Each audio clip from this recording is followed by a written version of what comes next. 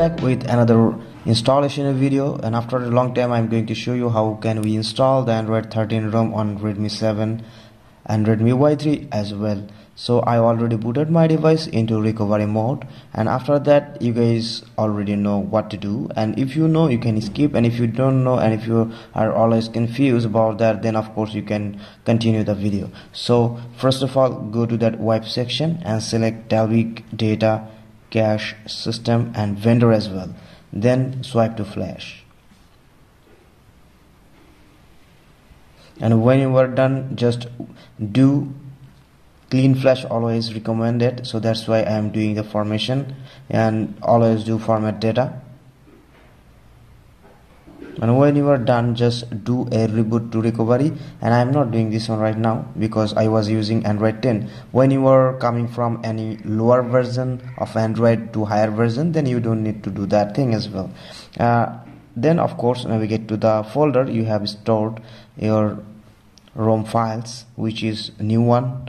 Just go to that thing,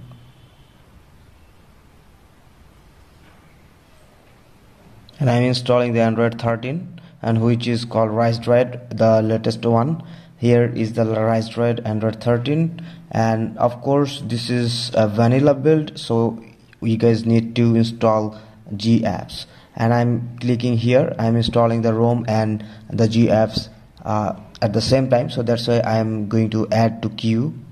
Just click on that, get back, and here I have the kneecap score one, so I'm selecting, and then of course swipe to flash, and both the ROM and G apps will be flashed one by one automatically. You don't need to worry about anything.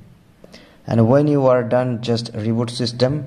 If you want to root your device, then of course root your device later after booting your device. First of all, boot your device and then root your device again, get back to recovery, and then flash Magix 24.3. remember that thing, 24.3. we have some device specific problem, so that's why you guys won't be able to use any latest Magix.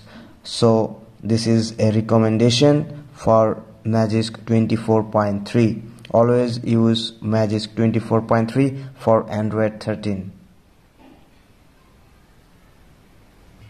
And this is Rise Droid 10.2, very latest update for Redmi 7 and other devices as well available. And if your device is not included, then of course find out the unofficial.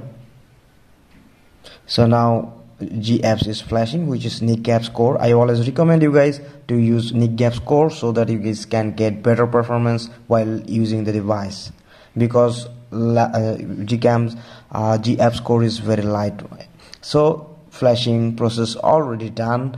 Just reboot system and you're good to go. So this is the process you guys can follow to install any Android 13, any Android 12, actually any Android version. You can flash like this. This is the process for our device or any devices. It's an universal process, so no problem with that. I hope you guys enjoyed the video, and if you like my work, then do subscribe and hit the bell icon. So thank you for watching.